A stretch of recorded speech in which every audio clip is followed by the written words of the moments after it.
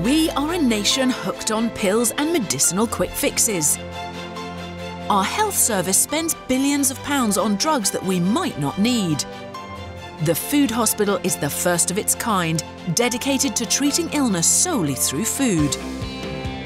Pioneering this radical approach are 3 medical professionals who will treat conditions ranging from diabetes to depression and Crohn's disease to chronic fatigue. The Food Hospital is on the front line of the food as medicine revolution.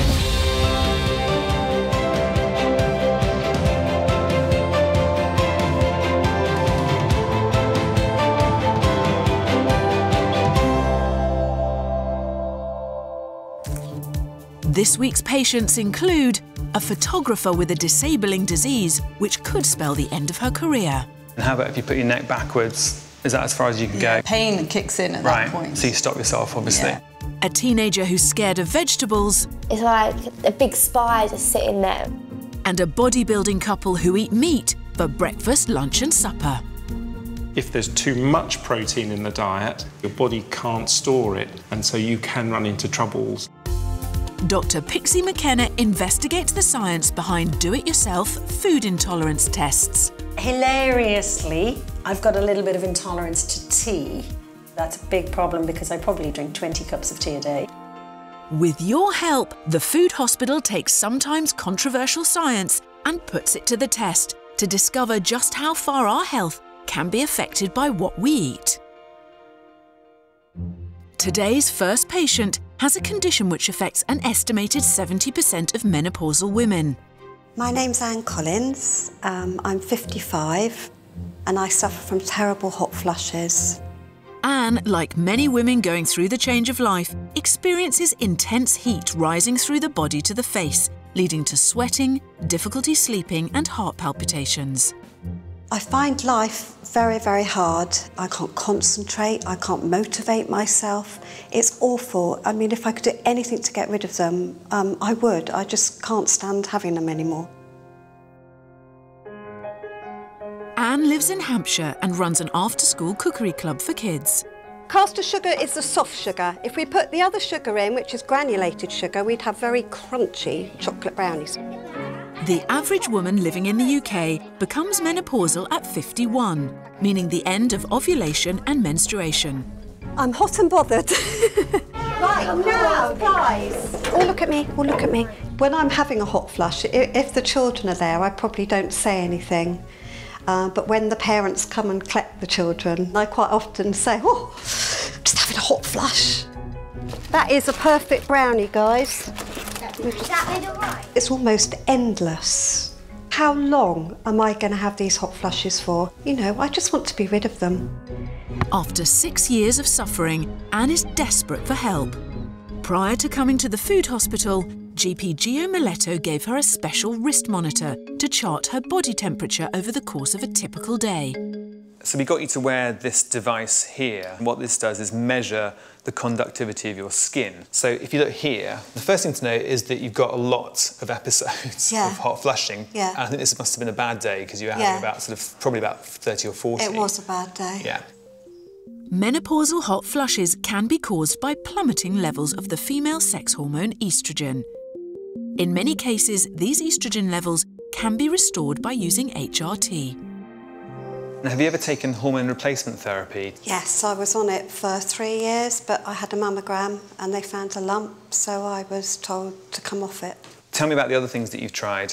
The latest one was a magnet attached to my knickers. You put a magnet where? It attached to your knickers. One bit on one side and the other bit on the other side. And apparently it's something to do with the magnetism of it. Right. That's not a vajazzle. All I noticed was that, you know, I'd go shopping and I'd get attached to shopping trolleys and things like that. But when you're that desperate, and I mean desperate, you're going to try anything. Walking around with a magnet down her knickers tells me just how desperate Anne is to try and relieve some of these hot flushes she gets. Now, the problem is a lack of estrogen, not a lack of magnetism. So what I'd like her to do is to try a food plan to try and replace some of these estrogens naturally, especially if she can't take hormone replacement therapy. HRT may not be safe for women with estrogen-sensitive breast lumps, but some research suggests that diets high in safer plant-based estrogen might help hot flushes. If you want to help your menopause with food, you should see your GP for advice or possibly a referral to a dietitian. Lucy has designed an estrogen-rich food plan for Anne, which might be able to regulate her body temperature. Can I just say I'm actually having a hot flush now? Are you? I can actually feel it coming up my Brewing body. up. Yeah, I don't know if I look hot or... Yes, you're starting to look a bit red on the chest. It starts on my chest. Yeah, and then does it flush up to your face? Yeah, I can feel my head is really burning. How long does this last for once it's risen up? Sometimes this could probably last for about 10 minutes. It might go down a bit and then I'll get another one. If you suffer from hot flushes, typical triggers to avoid include alcohol, caffeine and chili. This could be a blow to Anne as she loves curry, but Lucy is showing her a chili-free version using estrogen-rich tofu. The next thing we're going to add in to our aromatic curry is some edamame beans. Have you had these before? One? Yes, please, no, go I ahead. haven't. The great things about edamame beans is they're another source of soya, so they're, again, going to help those hot flushes. That's the point of putting these in.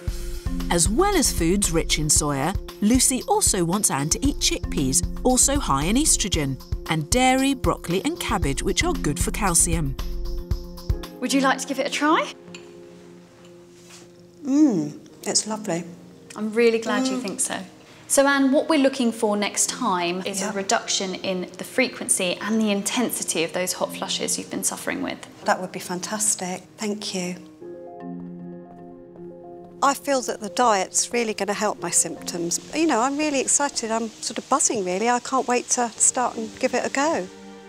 Anne will return to the food hospital in 10 weeks' time to see if her estrogen-rich food plan has helped to improve her symptoms. I'm Dr. Pixie McKenna, and this week I'm investigating food intolerance test kits. Do you think you're intolerant to certain foods? Can consuming bread or milk make you feel tired or bloated? A growing industry claims to be able to identify whether we're intolerant to a whole host of foods. You can buy lots of tests online, with some websites claiming that over 70% of us are intolerant to at least one food. But what is the hard science behind these tests? And can they really determine whether I shouldn't eat certain foods? I really do think everyone has their own sort of type of food intolerance. I know that some people's bodies can't deal with certain foods like wheat. I've been really ill from eating nuts before. I've never had one myself. I get symptoms that make me uncomfortable when I have milk or things that contain lactose in them. If I eat cucumber, I'm sick for like 3 days. I'm allergic to celery. My tongue starts to go all weird and bumping. I don't know where that started from. I don't think I'm intolerant to any foodstuffs, but I'm curious to know for sure. So I'm going to try some home test kits myself. This one is going to test for 59 common foods that cause intolerance. This test claims that a small blood sample can identify antibodies that may cause an intolerance to everyday foods, ranging from cow's milk to chicken to carrots. So the results have come through. Now we've got some reactivity on oat, wheat, rice, pork I'm intolerant to. Carrots are bad as well. Hilariously, I've got a little bit of intolerance to tea, which if I have, that's a big problem because I probably drink 20 cups of tea a day. In fact, the results say I'm intolerant to 25 everyday foods. The things I appear to be most intolerant of certainly constitute a really, really high part of my diet, and I wouldn't have any symptoms that I would think are suggestive of food intolerance. I did another test and I pulled some of my hairs out of my head and I sent it off and had it analysed. This test claims to be able to detect food intolerances using hair and electromagnetic waves. So that's 2 food intolerance tests and only one of me. Will the results match?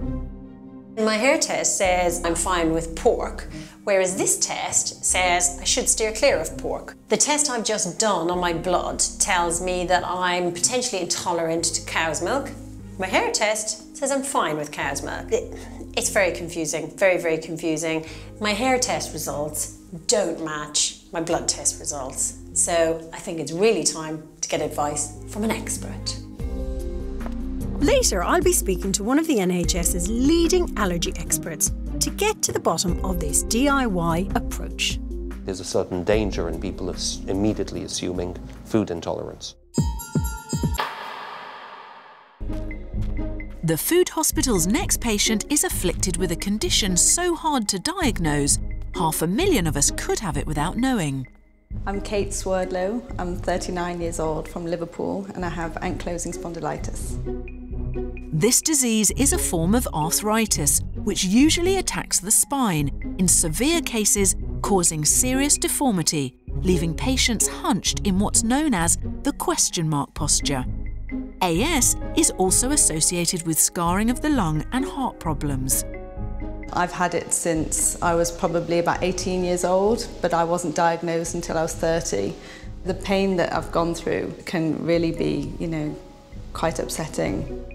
Ankylosing spondylitis most commonly starts between the ages of 15 and 35. And for Kate, a professional photographer, it has got steadily worse over the last 20 years. I want you to keep your body to me, but actually looking over there is lovely. That's nice, that's good, that all works. I started feeling very, very painful in my knees and in my hips, and it started working up my body. Relax your shoulders, you can see they're a bit tight. From my lower back to my neck has fused. My mobility has become pretty bad. Sometimes I feel like I'm wearing a belt around my chest that is so tight that someone's put their foot in my chest and they're tightening that belt. There was a brief phase of optimism when Kate found out that her mystery back pain was a genuine condition. When I was first diagnosed, it was actually the best thing that had ever happened to me, because I have felt that I'm dealing with this fantasy illness. What's frustrating is that everybody can see it's happened to my body. They do know that I have got something wrong with me. It feels like I've pulled this name out of the bottom of my bag and gone, this is my ailment, this is my ailment. But after diagnosis, Kate found out there's no miracle cure. Currently consigned to a life of anti-inflammatory painkillers, she's come to the food hospital looking for a new way to manage her symptoms. Having referred Kate for spinal tests, Gio starts by showing what her condition is doing to her vertebrae. I think it's worth having a look at this model here. What we're talking about in you is a loss of this blue cartilage. So this is the normal bone, and this cartilage here gets worn down and inflamed. Not only is that painful in itself, it leads to reduced movement in the joints, and it also can lead to long-term deformities of the posture and joints. So if we look at your x-ray here, the alignment of the bones goes off. So here they're nice and straight, and then they kind of go at an angle, at another angle here, and that's representative of the bone kind of collapsing onto itself. So if we look at the range of movement that you've got, can you put your chin on your chest, for example? Because that's as far as you can go. Yeah. Okay, and how about if you put your neck backwards? Again, is that as far as you can go? The pain kicks in at that point. So you stop yourself, obviously. Yeah. Now, if you turn towards your left, again, that's the restricted movement. Because most people will be able to look over their shoulder. You couldn't. I'd have to start You're starting to turn your whole body now. At that point, yeah. That's probably sort of 10 or 15 degrees of movement, and you'd expect to see at least 30. And what about putting your ear towards your shoulder? This is one of the most painful things and limited of my movements. It's just a few degrees, really. Yeah. And normally you'd expect to be able to do that a lot more of that, and you're starting to move your whole body in order to achieve that. Yeah. So let's have a look at the rest of your spine. Do you mind taking your t-shirt off? Sure. And if you just turn around for me, and if you twist to your left, okay, and to your right, so that's fairly restricted. I mean, you're moving just a few degrees, and what we're seeing there a lot of is movement in the shoulder. The actual spine itself is almost completely stiff. How does that affect you day to day? Come to 3 o'clock in the afternoon, it starts to kick in. And what about other areas? I know it's a bit personal, but what about things like, sex life? I feel like an old woman. There's nothing virile about me whatsoever. You feel that? I feel that, definitely. It's upsetting. So on a scale of 1 to 10, during the week, 10 being the worst pain, what would be your sort of highest score? Oh, I'd say 7 or 8 at the end of each day. That's with Currently. my anti-inflammatory medication, yeah. Yeah, okay. So you're taking medication to try and control this inflammation. You're also under the care of a specialist. Yeah. But what we want to look at is to see if there's any dietary changes that may improve or relieve your symptoms. There's a theory that's been published in a number of papers within the scientific community. And the idea is that by reducing starch in the diet, you can improve the symptoms. This controversial approach, a hotly debated topic amongst doctors, is based on the belief that AS may be partly caused by and therefore could be alleviated through the use of food. I'd like her to try a starch exclusion food plan. Now, this is pretty controversial. However, someone her age really ought not to be dependent on painkillers almost every day. This theory claims that when people with ankylosing spondylitis digest starchy foods like bread, a type of bacteria called Klebsiella feed on it and then multiply. Possibly for genetic reasons, AS sufferers' immune systems react by making antibodies, which attack not just the bacteria, but also collagen in the lower spinal joints, causing inflammation and pain. The aim is that by eating less starch, the body produces fewer antibodies and symptoms can be controlled. But this theory is as yet unproven, and as starch is vital for our well-being, Lucy will give Kate some strict guidelines to ensure she eats a fully balanced diet. Most of it is things that we'd really happily tell people to include as part of a balanced diet. It's things that are healthy for you, for what we base every meal and snack on, and there's a good reason why the general population shouldn't follow a low-starch diet. Starches are a fantastic source of fibre, so they stop you getting constipated and they can protect against bowel cancer. And they're a really important source of B vitamins as well. And this is why people that want to approach a diet like this should always be seen by a dietitian who can support them through it. Although carbohydrates should make up approximately a third of the plate in a healthy, balanced diet, Lucy is recommending Kate eliminate as many starchy carbs as possible. This will include potatoes and starchy vegetables, rice, pasta, and all wheat products. She can eat small amounts of beans, pulses, and bananas, with caution, as they contain small amounts of starch. So of course the things that you can have lots of is meat and fish, because there's no starch in those. You can have things like most fruits and vegetables, things like dairy products and nuts and seeds as well. This really does give a great illustration of food as medicine, because although all of this is fairly experimental at the moment, actually if we can achieve this, what we're hoping is that long term this is going to reduce your disability and help slow the progression of this really disabling condition that you've been suffering with for a long time. Kate will return to the food hospital in 6 weeks' time to see if her controversial low-starch food plan has had any effect on her back pain. I'm feeling a bit anxious about the change that I hopefully will take on as a long-term plan for myself. I've got, you know, hopefully, please God, another 30, 40 years of a healthy life to live. Anyone with AS who wants to follow this diet should contact their consultant first. For more information, see the Food Hospital website.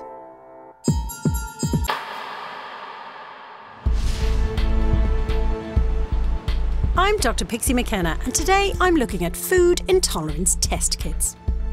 So far, I've tried 2 widely available tests. Although they gave me differing results, both say I'm intolerant to foods that I eat regularly without feeling ill. Now I'm hoping to find out from one of the country's leading allergy experts whether these tests can provide reliable results. Can specific tests tell me if I'm intolerant to particular foods? Because I've done a few which I've bought off the internet, and I was just wondering if they're worthwhile or worth the money. I find it distressing that these tests are available out there. We've established that you enjoy most of these foods and they don't cause you symptoms. Why should you eliminate them from your diet? Food allergies can be potentially fatal, but are easier to diagnose with well-established antibody skin patch tests, like the ones used at Professor Lack's clinic. So here we go. This one's going to be a little bit itchy. But food intolerances are harder to diagnose, and it's believed that they can be mistakenly confused with underlying medical conditions. You are being such a superstar. So when it comes to detecting food intolerances, Professor Lack prefers a traditional, long-term doctor-patient relationship. any test in intolerance is useless unless it's in the context of a very careful clinical history. And there's a certain danger in people immediately assuming food intolerance. When certain symptoms arise, such as fatigue or abdominal discomfort, people immediately think of food intolerance, whereas there are other avenues that need to be explored. And I have not seen any substantive body of evidence saying that you can use these tests to diagnose food intolerances. This is quite distressing because we see a number of young adults, and particularly children, get a battery of some of these unproven tests, and they are then put on multiple food exclusion diets. And to suddenly remove 10 or 20 foods from a person's diet can actually be nutritionally compromising. If you have symptoms that are very clearly related to ingestion of the food, you clearly need to seek medical advice, and if multiple foods are suspected, all the more reason to do that under the supervision of a specialist, and particularly a dietitian, to make sure that your overall diet and health isn't compromised. So clearly not something that you can do in the comfort of your own bathroom. No, not a good idea. Why spend £50 on a food intolerance test that may give you an incorrect result? If you feel that a certain food may make you feel bloated or tired, then why not cut it out or try an elimination diet? But always remember to do so under the supervision of a healthcare professional.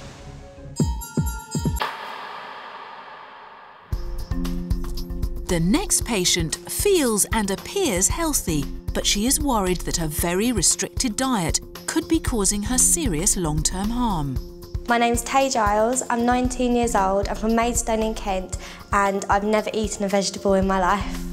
There's a chance that, like 2 million other people in the UK, Taigh might be suffering from malnutrition.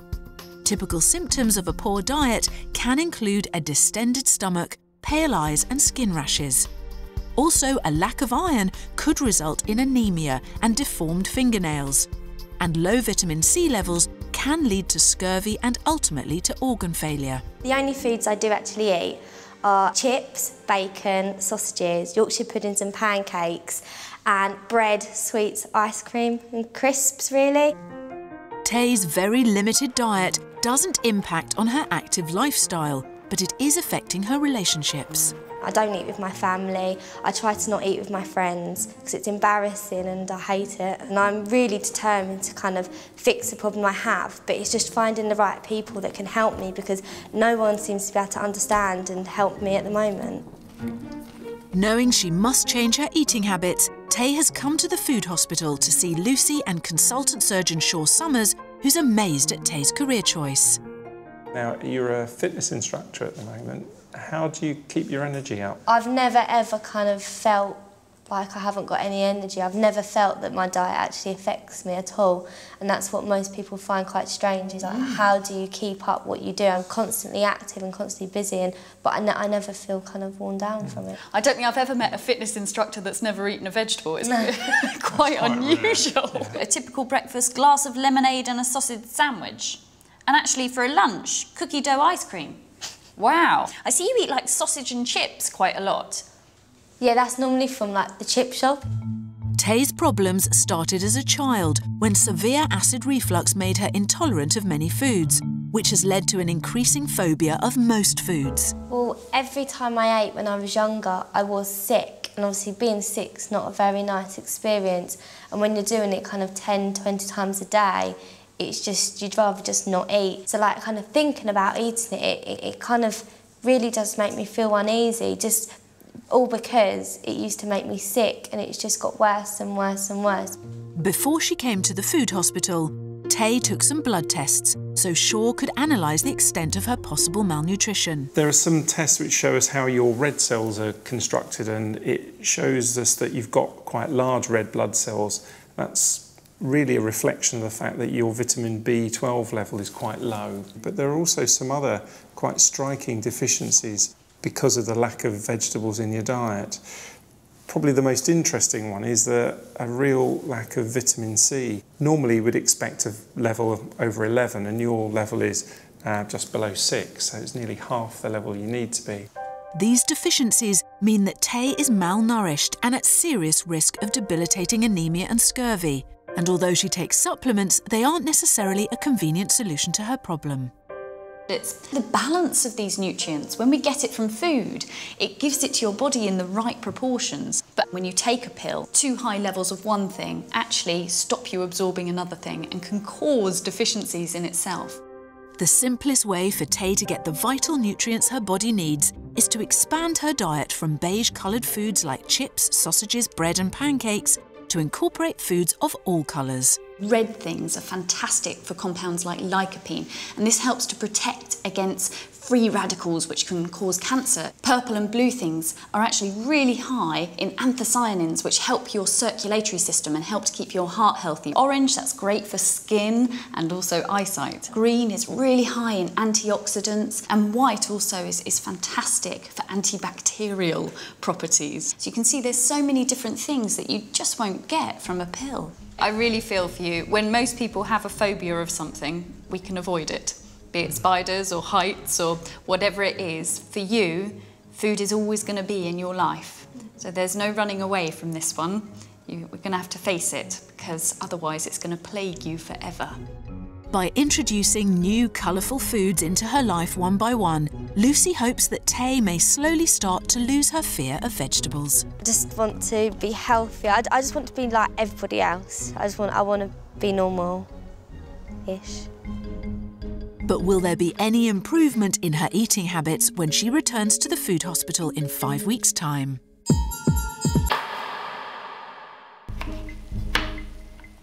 Anne came to the food hospital looking for a food-based solution to her menopausal hot flushes. Trying out her food plan, which was rich in plant-based estrogen, was a welcome challenge. I was really, really excited when I came home. I was buzzing. I couldn't wait to get started. Hello, lovely. Come in.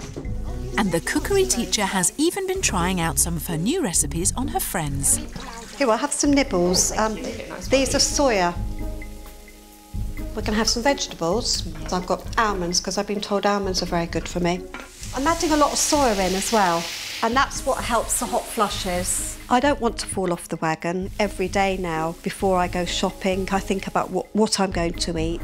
But although adding soya to her eating plan has been easy enough, cutting down on her hot flush triggers hasn't been such plain sailing. Do you want the wine then? I would definitely ask. Thank you very much. Okay, yeah. I did cheat a little bit. I was restricted to 1 glass of wine a day, and there were some days where I had a little bit more than that. Cheers. I know when I have a glass of wine, I'm going to have a hot flush.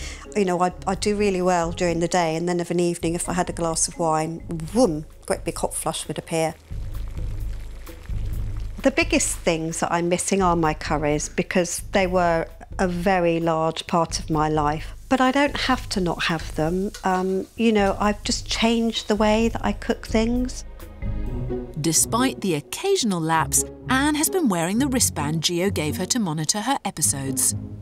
Every hot flush, I press this very, very lightly. When this is taken back and put into the computer, it will show how many hot flushes that I'm actually having. When I first had this watch, I think I ran the battery out probably within about a day, because I had so many of them.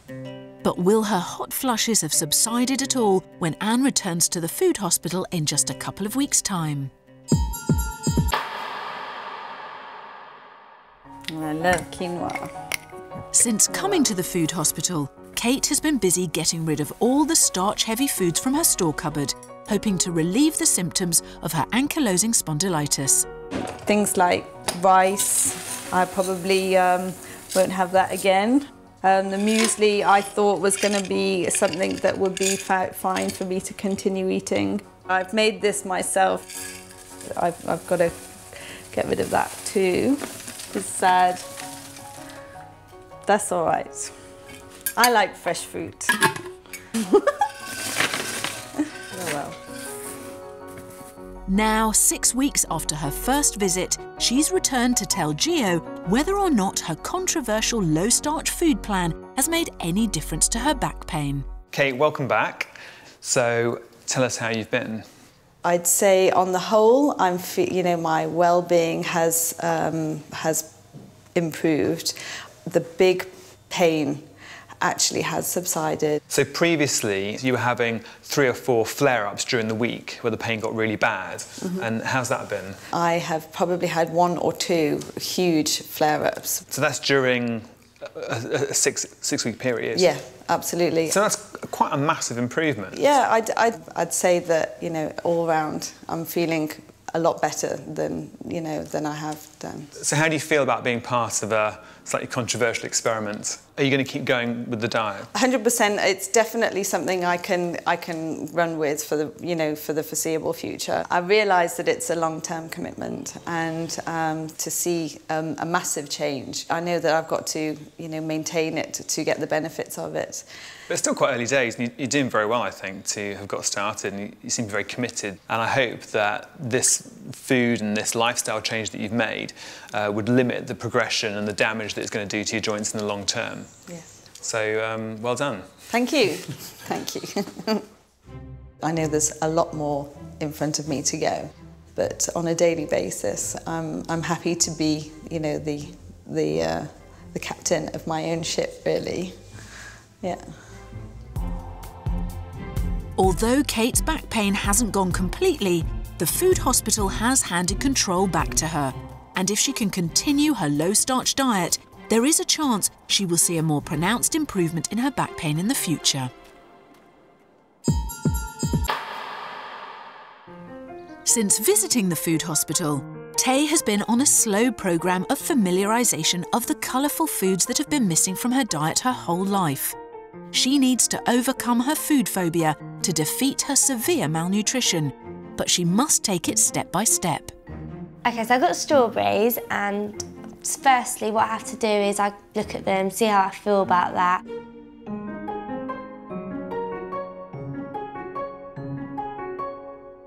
And once I got comfortable like looking at them, I would then kind of go to pick one up. So I'd pick one up and I'd just kind of feel it and like feel the texture.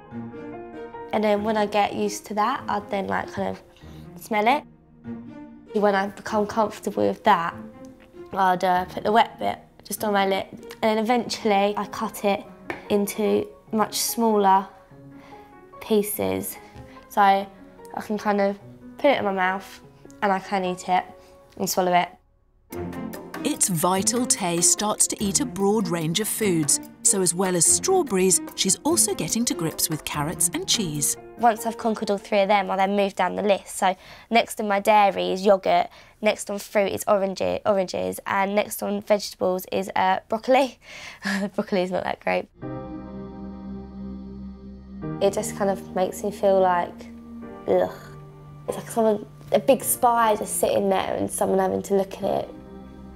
Will the terrified teen finally overcome her food fears and start eating the balanced diet her body needs before she returns to the food hospital?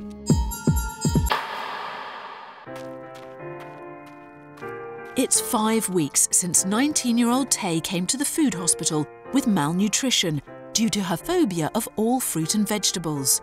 Today she's back to tell Lucy and Shaw whether or not she's managed to expand her diet to include any healthier, colourful foods. Hello Taigh, and welcome back to the food hospital. Can I ask, what progress have you made? I kind of overcome cheese, and I try and eat cheese as much as I can, and strawberries and carrots as well. For a girl that had never eaten a fruit or veg, strawberries and carrots has come a long way. Yeah. And they're going to be giving you that vital vitamin C that you were missing, and also other nutrients that are contained in orange and red fruits and vegetables, which is really going to boost your health for the future. I'm really pleased that cheese has come into your diet, because that will contain some vital calcium that is really important for your bone health. And how long did that take you to get from the point where you can just look at a food to actually being able to have a little bit? About 3 weeks. 3 weeks? Yeah. So we can see this is obviously going to be a long old slog for you, but I think the steps that you have taken have been amazing, and I think you're doing brilliantly. So you can recognise that the phobia is going out of the food bit by bit. Yeah, I try and not avoid it now. I try and put myself in situations when I'm around it. Like, I mean, the initial fear is still there, but it's kind of how I deal with it now. It feels quite good knowing that I'm kind of actually going forward and adding foods to my diet, and that it is going to get better one day, and I'll be able to just do everything I want to do. So, yeah, it is good. That's great. Loads of people have phobias of food. I think it just kind of shows that however bad the problem is, that there is a way around it. Even if it's just little changes, it can just make your life so much better. The Food Hospital has given Taigh the tools she needs to continue expanding her diet to include more nutritious foods of all colours of the rainbow.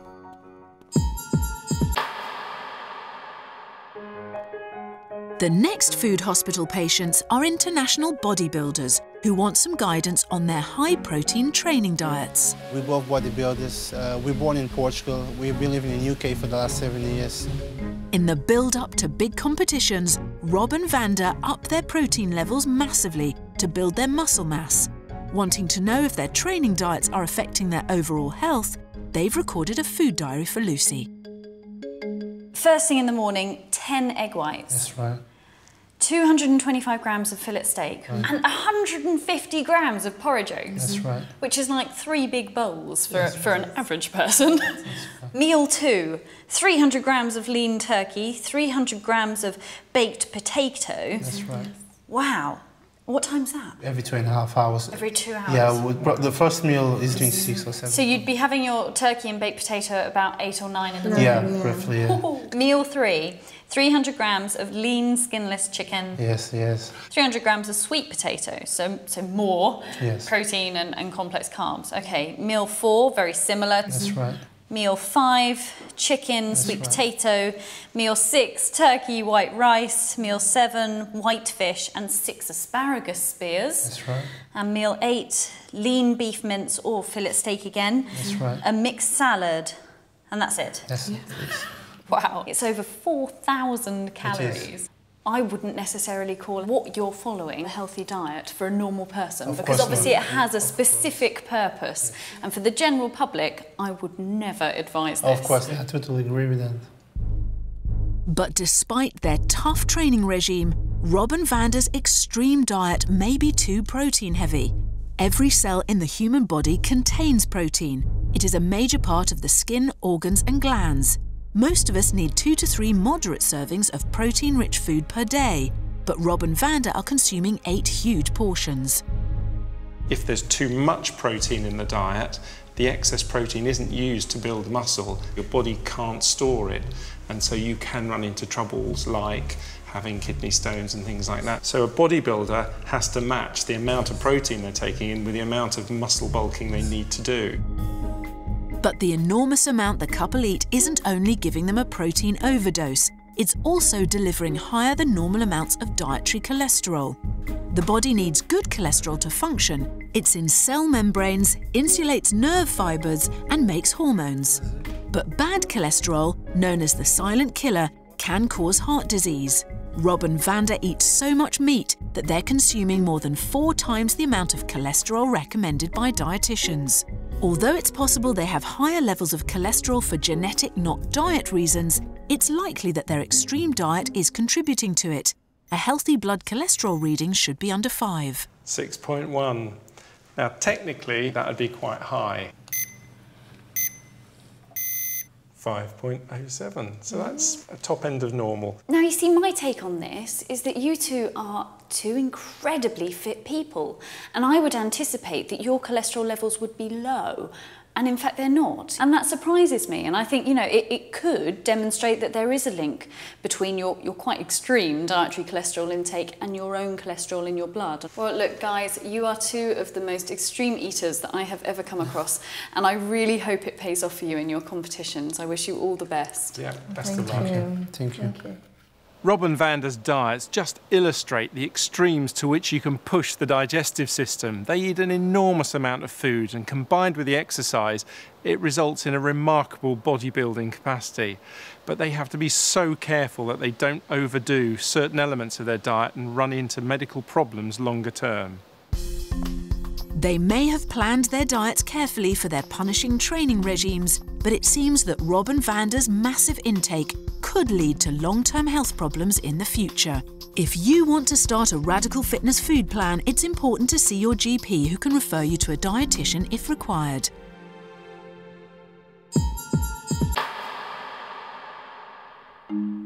It's 9 weeks since Anne came to the food hospital looking for a food-based treatment for her menopausal hot flushes. Now she's back to tell Gio and Lucy how she's got on with her plant-based estrogen food plan. Anne, welcome back. Hello. Very nice to see you again. Nice to see you. Tell us about how that's been going. Specifically, the symptom of hot flushes. How's that been? Oh, they're so much better. I'm pleased to say that's actually confirmed by the test that you've done. So if we look here, previously this was a measure of how many hot flushes you were getting. So it's extremely frequent. I mean, I think we worked out that it was at least 1 or 2 an hour. This is the current one here. And as you can see, there's, what, a handful, 6 maybe, marks. So this matches up very nicely with what you're describing. You know, it's definitely for real. Amazing, absolutely amazing. And how's it made you feel? I'm feeling so much better in myself. The hot flushes were embarrassing because it was a sign of the menopause, a sign of getting old.